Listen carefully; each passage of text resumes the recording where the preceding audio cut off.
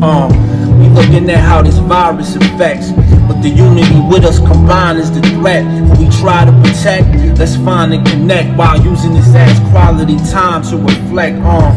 In this sort of thing, we can't ignore the scenes. Let's display peace and show them what our aura means. In these lockdown quarantines, I rhyme to the elderly age and speak to the quarantines.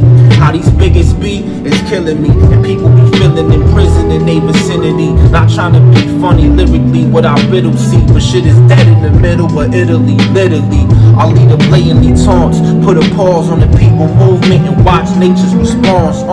Yeah, we questioning all the lies, but maybe the recklessness is just a blessing that's in disguise. Look, when the flow's uplifting, they can't penetrate our strength. You see the culture shifting.